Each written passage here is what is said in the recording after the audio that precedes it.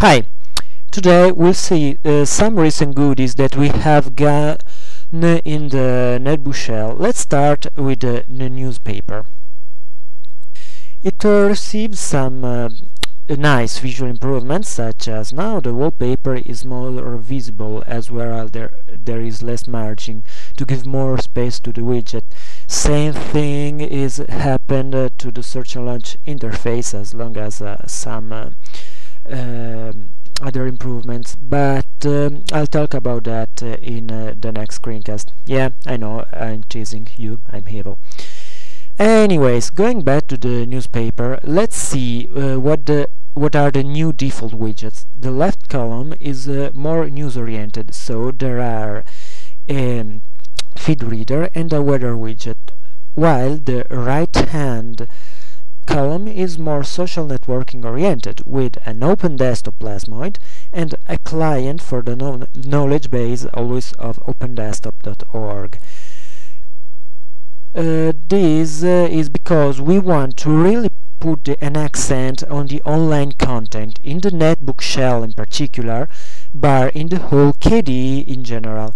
Anyways, each Plasma widget now has a title bar on top that displays the name, making it easier to identify the different kinds of widget at a first glance, but also giving a comfortable handle that can be used to drag the view around.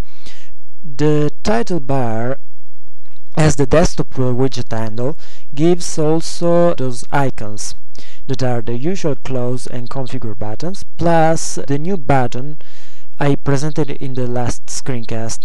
It looks like a maximize button because the idea is to maximize the Plasma widget in its full application counterpart. So the news widget will expand into aggregator. Here we go. Or the Open Desktop Plasmoid will open a browser in the Open Desktop web page, as well as the weather forecast. Here we are, will open the forecast web page for this day in this place. A new thing that is apparent here is that all the Plasma widgets that have a scrolling view, such as those two, such as the newspaper itself, such as the search and launch interface icon view, now have got for free the recent work of Eden Nilsson and Igor on this kind of views. Now there is a nice animation effect while scrolling those views. Here we go. Either with the mouse wheel or by dragging and launching them, even with a nice bouncing effect in the hand like this. It gives a more organic look and feel, and is more touchscreen friendly as well. Here is not really visible because unfortunately the screencast application skips too many frames to look as smooth as is in the reality. You should really try that.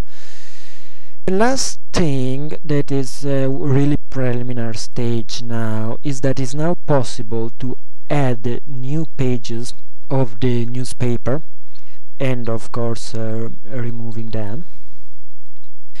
That makes possible to do a more fine-grained categorization of your information. And for today, that's it. See you the next time. Bye bye.